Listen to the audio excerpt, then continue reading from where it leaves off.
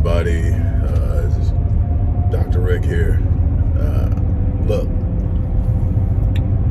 I'm going to get right into this, but first and foremost, hope you guys are having a great week. Closing it out on a strong note. Got to forgive the glare for a moment anyway. But I am going to talk to you about this Jada and Will thing. And some of the things I'm going to say will probably surprise some people, maybe not all. I try to look at things from a clear lens and not so much necessarily from personal experience. So I tend to see things sometimes differently than most. But anyway, once again, thanks for all the love. You guys are really helping me get through this. So again, thank you for the condolences and the well wishes concerning my mom. Her homegoing celebration is next Saturday. Giving all our Louisiana people time to make the arrangements and everything they need to do to get here. But keep us lifted. Definitely my baby sister. She's not taking it well. And I mean not well at all. Really concerned about her. So keep her lifted. If you know me and you've communicated with me and you want to inbox me her name, because some people like to pray with names. I'm careful about putting my family out. If you notice, I really don't mention names, but I'm careful about that. But anyway, if you want to inbox me and you know me, or email me or text me, I'll tell you the name. Those of you who know me. But again, thanks. I'm kind of rambling. Get to talking about my mom's. But anyway, I had a crazy day yesterday talking about this. I've tried my best to avoid it. If you like what you hear, hit the like button. If you really like it, share it. If you want to keep up with what goes on this channel concerning Black development, Black growth, Black empowerment, current event news, subscribe. For those of you who have followed me and know what I do, we're in the middle of a big research fundraiser to deal with programs with mental health, and that's predominantly dealing with the male population because of a homeless and incarceration issue, but also for our females, you know, dealing with trauma and trauma healing, trauma injury, traumatic injury, and a number of other things that I've written on. If you believe in the work I've done over 30 years in these areas, epigenetics, adverse childhood experiences, generational trauma, and trauma healing, back me on this and show some love and support. The way you can give is in the description box. Now, Jada and Will, I'm on my way to the gym. I really was trying to avoid talking about this because I'm so tired and sick of it. You know, there's so many different lenses to look at this from. I want to address one up front. For the people who are saying Will know what he got into, they had an open marriage. I don't think nobody signs up to get done like he's being done. And I think people have to understand open marriages have rules. Swingers have rules. Don't ask me how I know, and no, I'm not a swinger. I am a very, very monogamous person. I don't want to share shit. So no, but I have been in environments where I have seen them and know how they operate. They have a bunch of rules. Like when they walk in the room, before you could even touch another man's woman, you have to ask permission. And he has to grant it. He has to okay it. And it's not a free-for-all. So if that's not a free-for-all, you got to understand open marriages have rules. And somebody's talking about this Heidi person. Number one is, this is why I don't get down with sharing. Now, for the poly people out there, and y'all want to get down, I'm not dogging you. It's just it's not my thing. And, you know, I understand actually where it comes from, and I understand what you can do with it. I understand a lot of different things about it. It's not my thing, you know, so this isn't me taking shots, but I'm not a sharer. And I'm not going to ask a woman to share me. Hell, I know if a man is being honest with himself, one of y'all is enough. So that's another thing. I mean, one of you, and that's my thing, just one of you, if I'm going to love you right, requires all of me. The more I try to split that, the less I can give you. And that's just me. But back to Will and Jada, and that's kind of about Will and Jada. Will comes from a traditional background. Jada comes from some stuff, you know, gammy, whatever they call her, you know, had issues. And we gotta all admit, this chick ain't over pop. I mean, and I mean, the thing with August Alsina, that was trying to get as close to Pac as she could get. And my whole thing is, the only reason I'm addressing this now is because there's a growing group of people out there co-signing it. And they're co-signing it through the lens of their own pain and experiences. And what I'm going to go out and just straight up say, black male hate. And yeah, women, please don't start on me. Not today. Because I've defended you and I stand with you and I will ride with you until the day I die. I love me black women. That's all I ever have been with and ever will be with. It's a black woman. And I know that there are some men out there that's got black woman hate. It shows up in the conversations. Everything is the black woman's fault. And that's happening on both sides. But when you sit up and co-sign the toxic behavior that I'm seeing in Jada Pinkett, that comes from hatred. That comes from because let me tell you something. Will signed up. Okay, Will signed up. They can do what they want to in that marriage. Did Jaden sign up for his best friend to end up sleeping with his mama, fall in love, get mad, and fall out with the family, lose a friend because his mom got Pac issues? No. I'm pretty sure that's not how it goes. Now, those kids are weird, and not because they think freely, because I actually like the fact that they think for themselves, but they do some weird stuff for me. You know, just they allow way too much movement as far as I'm concerned with those kids. But like I say, Jaden's got his own water company. From what I heard, he's worth almost $100 million right now with his water company and his other stuff that he's got going on. And he's actually giving back into the black community. So props to that. He made a major contribution to the whole Flint water crisis and some other things. So he's doing his thing. But anyway, those kids didn't deserve that. And my whole thing is, I think everybody knows there are certain things that no one is ever going to hear me say about any of my exes. And I'm talking exes. Anybody that knows me knows I'm actually pretty protective of the mothers of my children. I am. I'm very protective of them. I've never stood up, you know, and people get mad at me. Why you ain't telling people this? Why? Ain't none of their damn business what went down, what happened in this and what happened in that. And I'm not talking about any specific relationship, so don't try to draw no conclusions. I'm going all the way back to marriage one.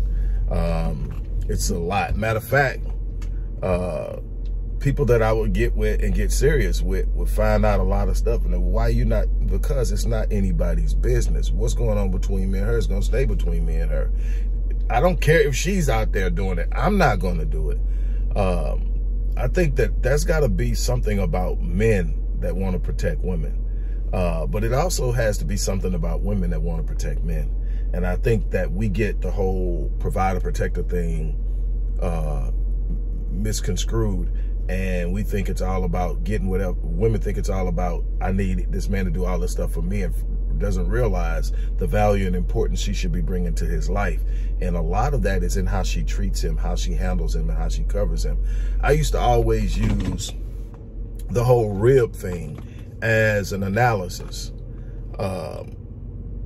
You know, they say that God took a rib from Adam and he made Eve, or he made Isha, is in the Hebrew, the woman. And he made her from the rib, and so that's why women have one more rib than men.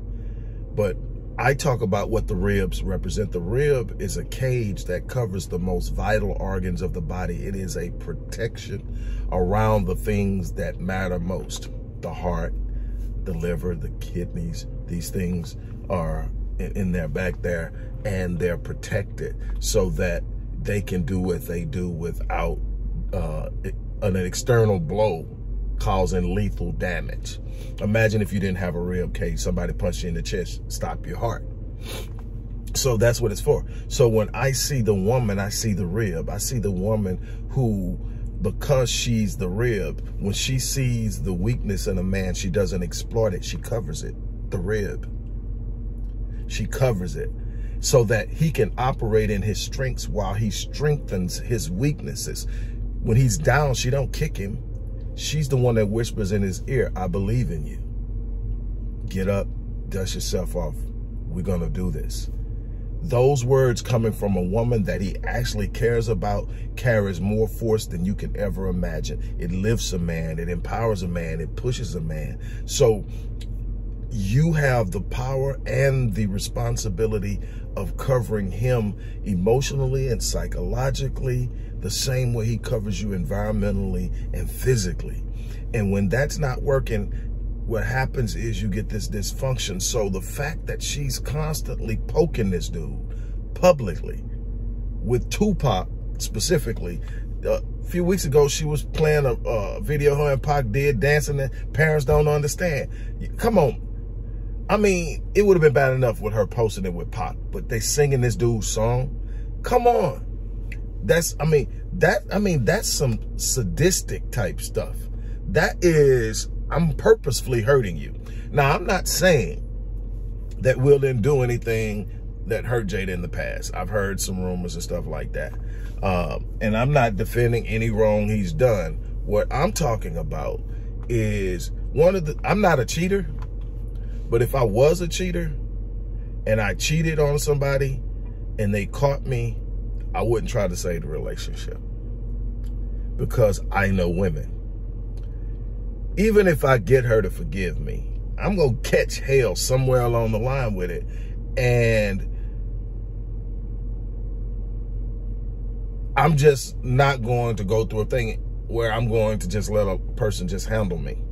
Now, do I owe you an apology? Yes. Do I owe you to treat you a certain way from that point on? Do I owe you to maybe have some checks and balances where you can know where I'm at because I done screw? Yes. None of that stuff I'm arguing with. But do you get to treat me like shit for the next 2 or 3 years and then keep bringing that up? Nope. I was wrong. I apologize for it. You can forgive me and we can move on, and I can do better. But you're not going to mistreat me. Same thing with if a woman lets me know she doesn't want me. I can't fight that. You can tell me anything else, but you don't want me, and we can figure it out. You don't want me means I'm already at a disadvantage. I'm probably going to be mistreated. So you got to get away from that. And that's my whole thing with Will. Will won't walk away. She keeps saying they've been living separate, whatever, but every time something big he's involved in pops up, she's on his arm. My whole thing is, she's got a book release, so she's just going at it. And I mean, she's going to keep going till she rips his heart out, what it seems like. So whatever it is I think, and this is just my opinion, that I think that she's literally punishing him for not being pop. She married a former rapper who had a successful rap career, who became an actor. At the time she got with dude, he was becoming one of the biggest things in Hollywood. He was a $20 million man. Means he gets paid $20 million a film, minimum. And so he was on the upswing. He's worth way more than she is, you know, even with being blackballed right now in the movie industry because of the supposed slap. That's a whole nother thing to me. Get on that some other time if I decide to, but what all that Hollywood bull crap. And see, that's the other thing. They in Hollywood. It's a whole lot of debauchery and treachery and bull crap going on just to be owned in Hollywood. And that comes with some things. So you throw that in the mix and it's all screwed up, and you got your kids being reared in that. That's why I got mad love for Denzel and his wife. I'm sure they have issues. I'm sure there have been some things that done went on. I heard some rumors. But what I can tell you is he's protected that woman for all I can tell, and based on what she said, he's very respectful of her, but they rear their kids traditionally. You didn't see a lot of them until they came out. Now they're both acting. But, you know, my thing is there are a few you look at and say, okay, I like that, but you got kids walking around that are children celebrities, boys wearing dresses and all kind of bull crap, just all kind of stuff, and it's normal and it's accepted and it's cool, and all the other stuff that's going on, and like it's a mess. But to the sisters that's co-signing this, would you want somebody to treat your son that way? And this isn't, again, by making Will a victim. This is looking at the message it sends to young black girls. And I'm telling you, brothers are looking at this and going, can't do it, won't do it. And I'm talking about the good guys that want a good woman. I mean, every time I see some of the stuff I see on social media about what women are saying, and I know women can say the same thing about some of the stupid ass shit men say. So, but I'm getting to this Jada thing because I talk about what we don't do all the time. I'm constantly on my brothers about how they treat our sisters. But ladies, you can't co-sign that toxic behavior. That'll destroy a family, a house. That'll cause violence. That'll create a bunch of other stuff that's unnecessary. You don't want that man? Leave him alone and leave him alone. It's real simple. If he ain't the man you thought he was, leave him alone. Walk away from him, let him go, let him heal, let him figure it out. Brother, same thing though. If you don't want her, let her go. Tell the guys when they come, want to take my daughter. If you can't treat her right, you decide you don't want her no more, don't you dare hurt her, bring her back. Bring her back here and she can be under my covering. But I expect you to cover her the same way that I covered her. And I think that the absence of manhood, and the thing is, Will had his dad in his house. There was some contention and stuff like that from what I understand, but he had his dad in his house. But when you have 2 or 3 generations where, I mean, literally, we went from 75% of black homes being 2-parent households in 1960 to 73, 74% now being single-parent households. And you got a bunch of young women who are coming from destructive environments, rearing kids with the mindset that was created by that destructive environment. And then you're getting the outlet of it. It shows in the violence. It shows in the criminality. It shows in the lack of sensitivity and care and concern about others. Very entitled, very selfish, very angry. And it's up to us to do something to change that. So my whole thing is she needs to deal with whatever she's been through. She's been through a lot. And I'm not taking that from her, but she needs to find a way to heal because, I mean, for this dude to get up, and if he did actually slap this dude, for him to get up and do that in defensive, which what says is he's trying everything he do to show you he can be what you want him to be. And your thing is to sit up and say, I don't even know why he called me his wife because we've been separated. He and I'm like,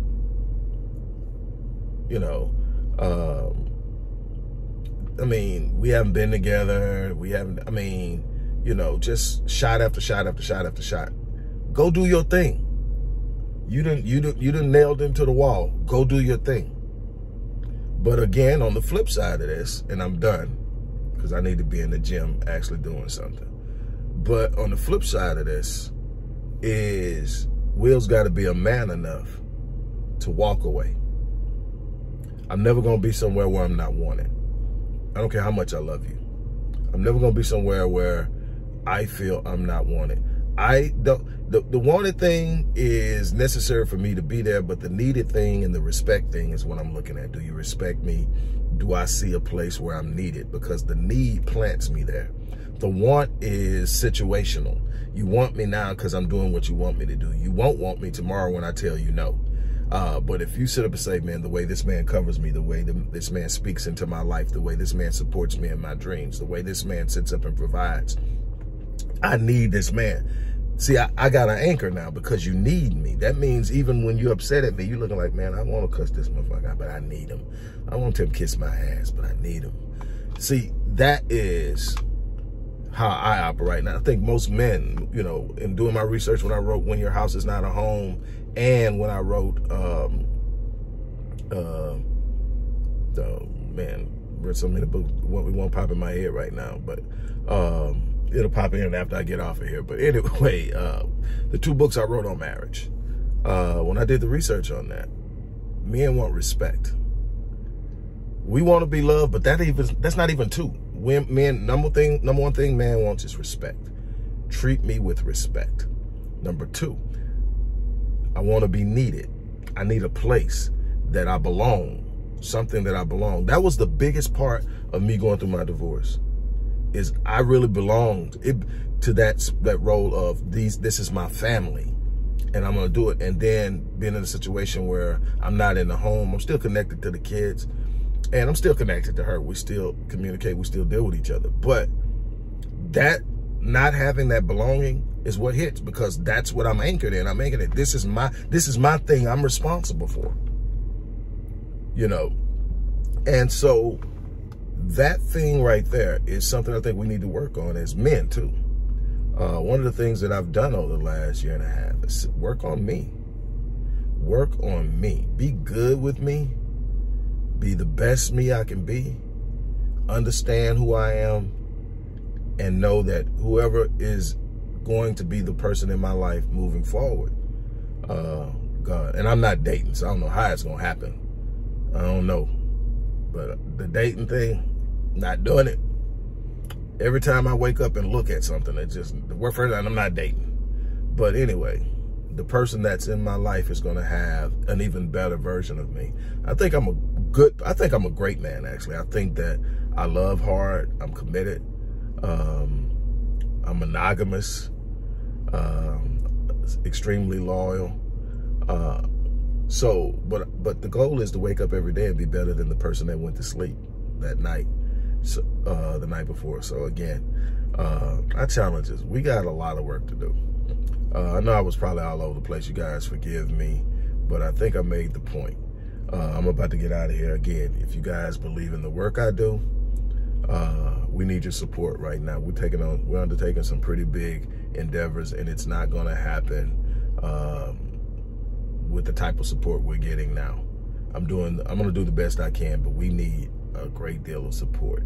We need to treat this the way we feel about what's happening to us, because that's going to be what changes it. So on that note, I'm out here. You guys have an unbelievable remainder of your day. I'm finna hit this gym.